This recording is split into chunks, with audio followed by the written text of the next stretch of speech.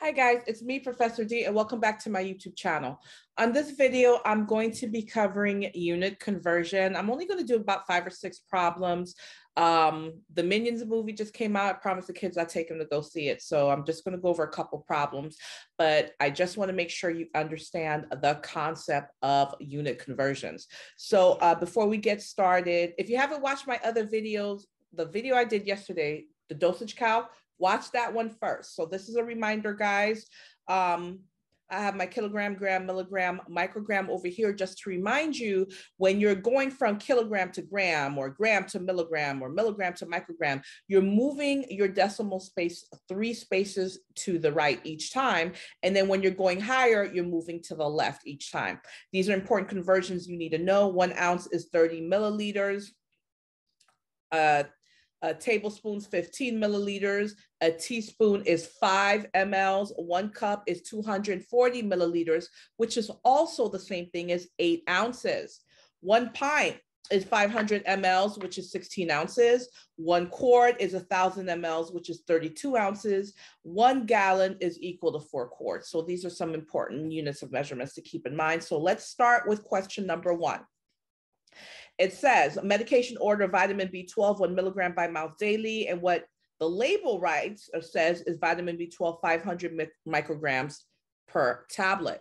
And as I've said on all my other dosage and calculation videos, you always want to make your life easier. So you always want to start with the 2 that's always given to you. You're always going to have 3 pieces of information given to you. 2 of them are going to be connected, right? Your third one, you're going to add an X is what you're solving for. That's your fourth one. So let's take a look. For question number 1, the 2 that are given to us is the 500 micrograms per tablet. So for question 1, I'm going to go ahead, keep it together.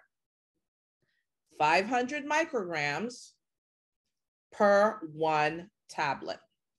Whenever you do not see a number in front of the unit of measurement, it means 1.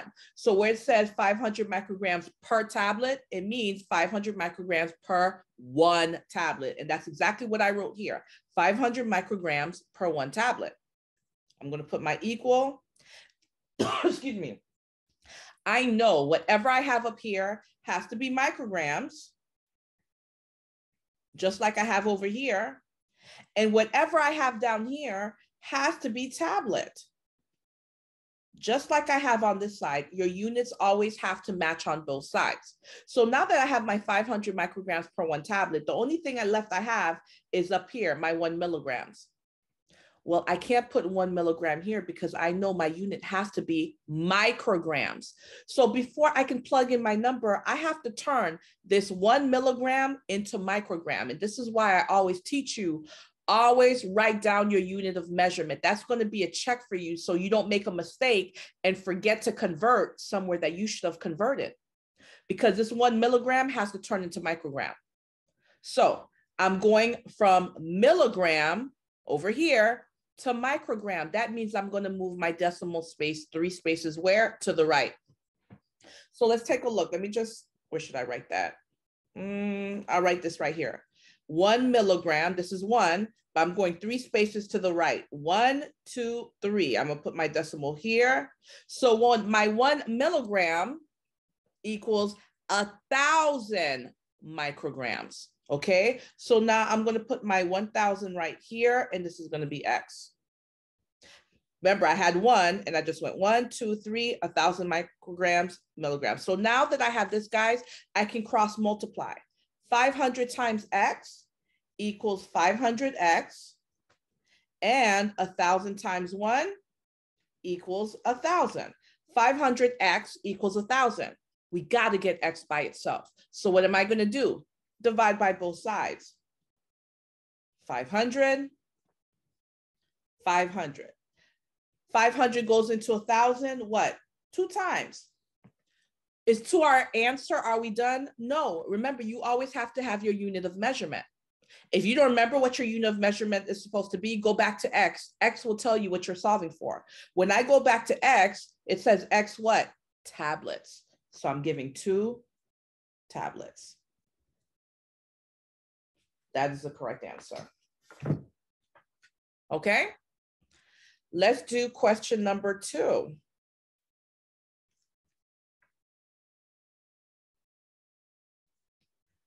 The order is for erythromycin 100 milligrams IV, and what we have, the labels, erythromycin 1 gram per 30 mLs. Remember, the two pieces of information that we have together, we're going to keep together. So let's write that down. 1 gram per 30 ml. Gram. So whatever I have on this side is going to be gram. And whatever I have on this side is going to be ml, milliliters. And I know this because, again, guys, our units always have to match. Gram, ml, ml. Let me get this. Okay. Go back to our question. The only thing we have left is the 100 milligrams. But don't be so quick to put your 100 here because it says 100 milligrams, but I have grams. That means I have to convert that 100 milligrams. It's 100 milligrams. I have to convert that to this, grams. Let's go back to this. If I'm going from milligram to gram, I'm moving my decimal to the left 3 spaces. So let me just go ahead and write this 100 milligrams. So my decimal will be here. And now I'm going to move to the left 3 spaces. 1, 2, 3.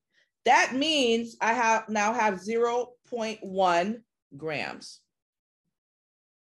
You guys see that? My 100 milligrams now turned into 0.1 grams. So I'm going to put my 0.1 right here. And then I'm going to put my X over here. Now we can cross multiply. So 1 times X, ooh, it's about to storm. 1 times X is 1X. 30 times 0.1, take out my trusty calculator, 30 times 0.1, 3. You guys should have gotten 3. 1X equals 3. All right, 1X equals 3. I got to get X by itself. So I'm going to divide by both sides. Divide by 1, divide by 1. 1 goes into 3 how many times? 3 times. Are we done? No, because I guarantee you, you can have the right number, but if you do not have your unit of measurement, your instructor is going to mark it wrong. So let's say we forgot what the unit of measurement was supposed to be. Go back to X. X is what we're solving for. When the X is in what? mLs. So we're giving 3 mLs. That is our correct answer. Let's do number 4. Let me go ahead and write this on the side so I don't forget. Kilogram, gram, milligram, microgram. This just kind of helps me remember where I'm moving my decimal, to the left or to the right if I have to convert. All right, so number 4, quinidine sulfate 400 milligrams by mouth daily. What the label reads is 0.2 grams per tablet. Whenever it says label, that means what we have on hand. We can't change what we have on hand. What we have is what we have, right? So 0.2 grams per tablet. So I'm going to write that down. 0.2 grams, small g, or you could write out the whole thing, grams, per 1 tablet. It's given to us together. We're not going to separate it. Just like it says here, 0.2 grams per tablet, we're going to write 0.2 grams per 1 tablet. Equals. On this side, on the top, we know our unit's going to be a gram because it's gram over here. And on the bottom, we know our unit is going to be tablet because it's tablet on this side. Remember, it always has to match. And you always want to put your units first, just in case you have to convert. This will be a reminder to you, uh-oh, wait, I can't put that. I got to convert first. So now let's go back to question number 4. What we have left is 400 milligrams. Can we put that 400 here? No, because this says 400 milligrams, but we have to convert that into what? Grams. So we're going from milligrams to gram. Let's take a look. Milligram to gram. That means we're moving to the left. How many times are we moving the decimal space to the left? 3 times. So I'm going to put let me write it here. 400 milligrams, 400. That means our decimal's over here, and we have to move it to the left 3 times. 1, 2, 3.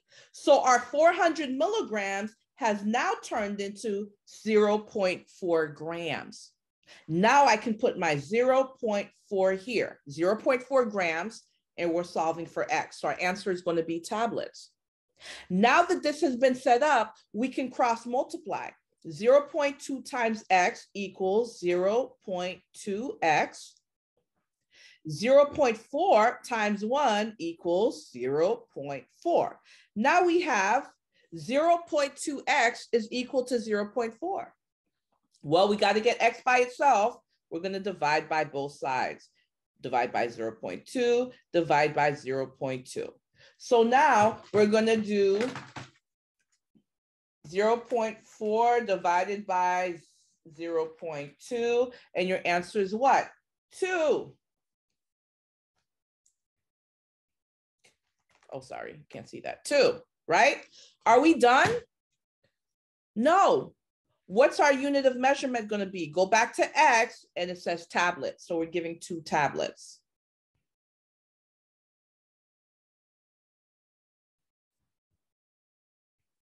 Two tablets.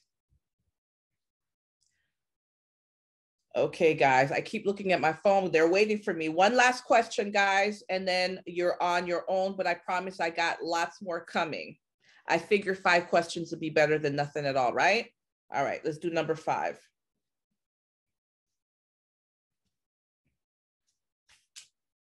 Let me do it this way.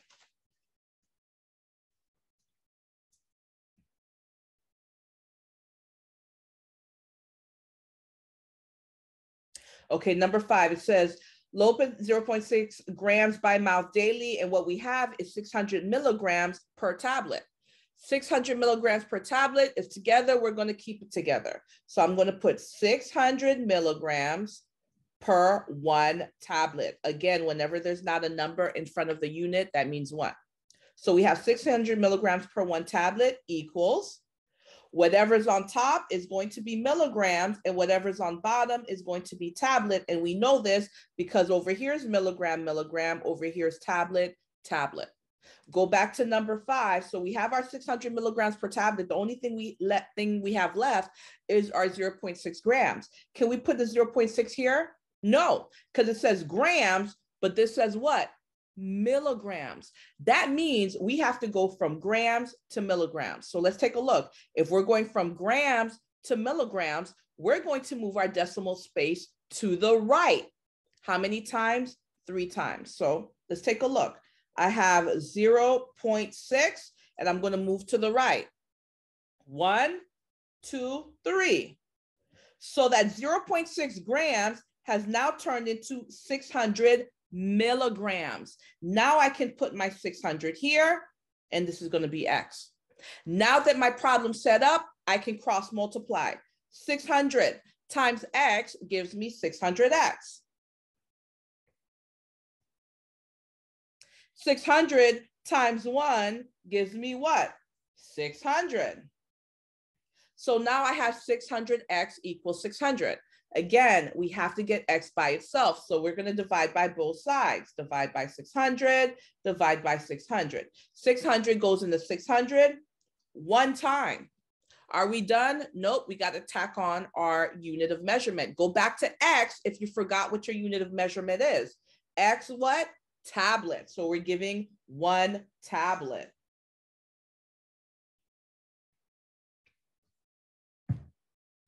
Easy peasy lemon squeezy. Easy peasy lemon squeezy. All right, guys, so that's how you do that math. I got some IV dosages coming your way. I got some drip factors coming your way. So be expecting that. That's probably going to be on the next video, but please let me know what you thought about this video. I know it was short, but let me know if there's any kind of math besides the drip factors that you'd like to see me cover that I haven't done so. Let me know in the comment section. Please don't forget to support my channel by sharing my content. You can share it on WhatsApp with friends or classmates, on your social media profile. Don't forget I have audio lessons available for you on my website, nexusnursinginstitute.com. And almost every single day, I cover nursing questions on my other social media platforms, such as TikTok, Instagram, and Facebook. So guys, thank you so much for watching this video, and you guys will catch me on the next video.